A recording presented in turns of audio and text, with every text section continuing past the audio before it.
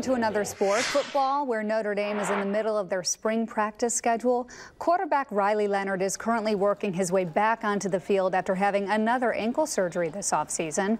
The transfer from Duke is the presumed starter for the Irish this season, although head coach Marcus Freeman hasn't made it official just yet. Leonard hasn't been ruled out of the blue-gold game yet either later this month, and today gave an update on how he's feeling.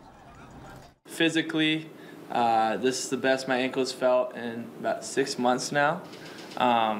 So we're finally kind of over that hump, kind of been put through the ringer for a while now, but we're starting to figure it out, starting to feel real good. I think next week we'll be jogging, and hopefully it's just uphill from there.